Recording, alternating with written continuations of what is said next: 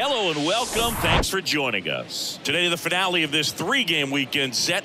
It's the Chicago Cubs and the Milwaukee Brewers. With my partner, Chris Singleton, I'm John Shambi. So the Milwaukee Brewers are in position to sweep this three-game series with a win. So, Chris, what's their mindset heading into today? Yeah, looking to go 3 for 3, Boog. They've already won the series, and now they can really leave their mark. It's all about having confidence, and that's what a team takes away from a sweep. So they're happy to win the series, but they'll really be riding high tomorrow with the win today. All right, we'll be back to get this one started after this. So just about set now, and on the hill, Aaron Ashby. Well, he's been giving up a lot of hard contact this season. I mean, coming in, guys are hitting comfortably in the high 200s. So many times there's some bad luck. Seiya Suzuki digs in now. Collected 3 hits in the loss yesterday. Suzuki.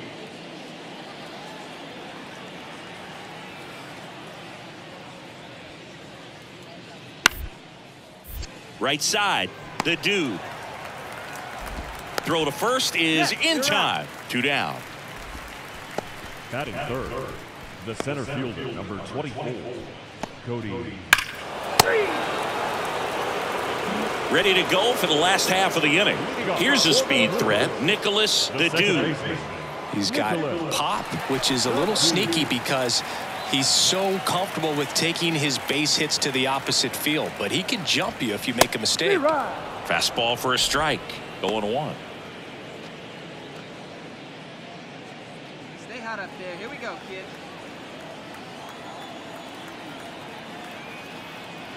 The pitch. And fouled off.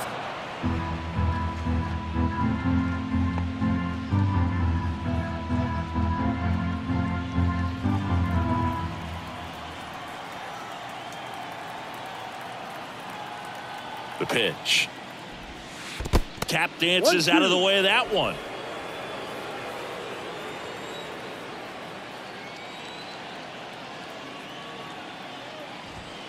Next pitch is outside. 2 balls, 2 strikes.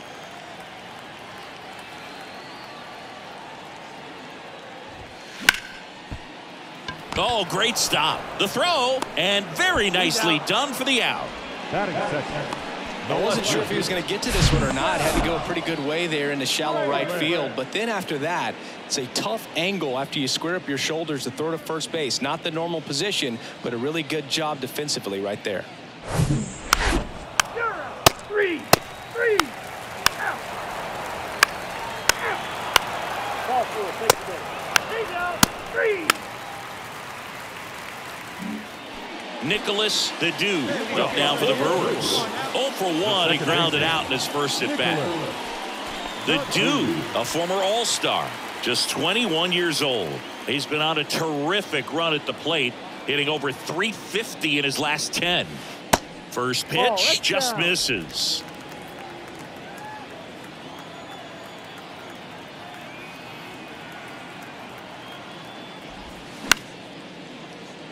Swing and a line drive, base hit out of the center field. He's been swinging it really well lately. I could watch base hits like that one all day long, and so could every hitting coach in the league. Just a nice line drive into center field. And now they've got some speed on first, so we'll see if they try to get him into motion. Next to hit, Sal Frelick. Grounded out his first time. Swanson, good feed, that's one. Plenty of time at first, that's a double play. Up next in the walk-off, the center fielder, Christian Yelich.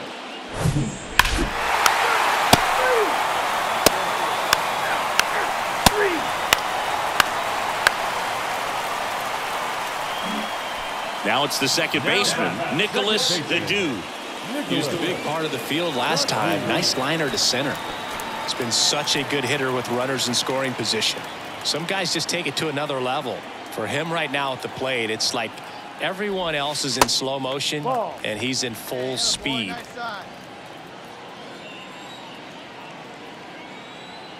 The pitch. Ground ball up the middle. That's a base hit. Right past his coach, headed for the plate. The throw is offline, and he's in to score. It's 3-1. Well, here we are, third time through the order, and this is where we see the OPS jump up. Manager might have to go to the bullpen a little bit sooner than he anticipated.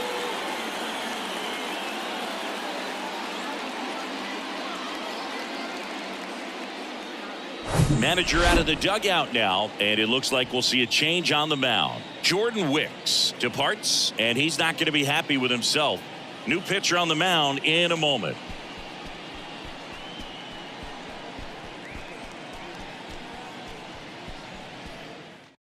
New pitcher in the game for the Cubs, Keegan Thompson. And compared to a lot of other relievers, strikeouts have not been a big weapon for him this year, so the defense should be active.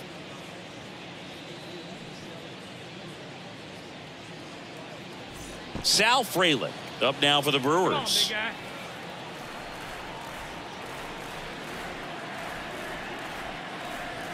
That one's in there, 0-1.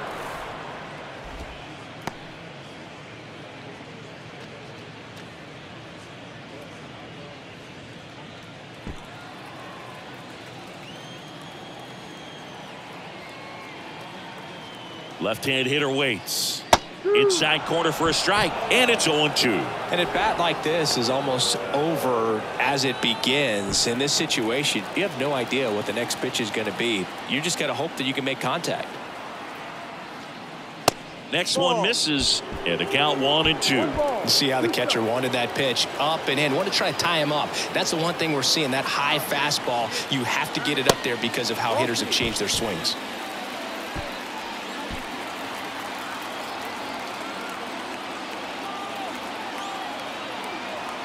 The 2-2 on the way.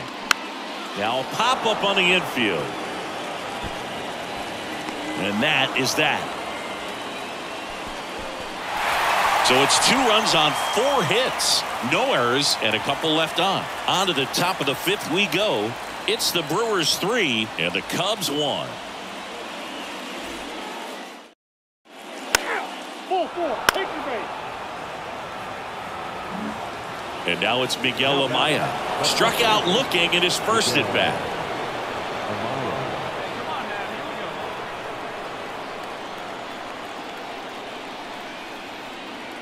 Runner on the move. Pitch in for a strike. Bobbles the transfer. No throw.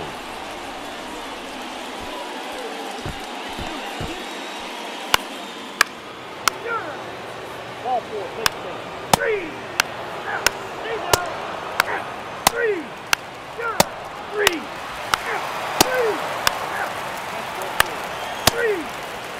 Your attention, please. Now pitching for the Cubs, number 65, Tyler Duffy. Set for the last half of the 7th. Here's the second baseman, Nicholas the Dude. It's good speed at the top of the order here. You want to get it on, see if you can get a stolen base, maybe get around the bases and pick up a run. And there's the strike. Well, these Brewers doing a good job of simply getting the bat on the ball in this game, and the numbers back that up. Despite having 9 hits in the game. Oh, this is deep to left center. Way back there. On its way. Gone. A solo shot. And that gives them a lead. It's 4-3.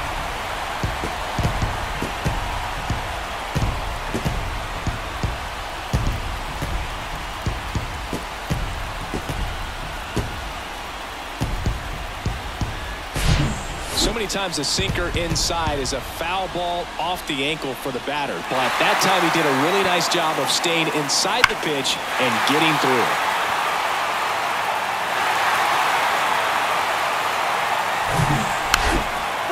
Take the base. Keep base. 1 out, runner at second. So up now for Chicago, Jeimer Candelario.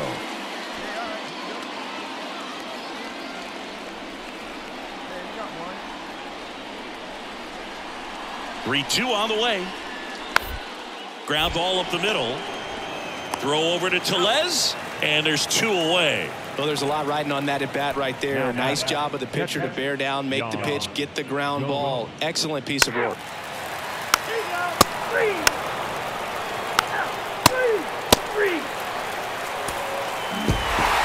Well, this was a tightly played game. Got a little of everything. Some timely hitting, runs on the board, key pitching and defense in certain spots. Definitely a fun one to watch. And the final score here, 4-3.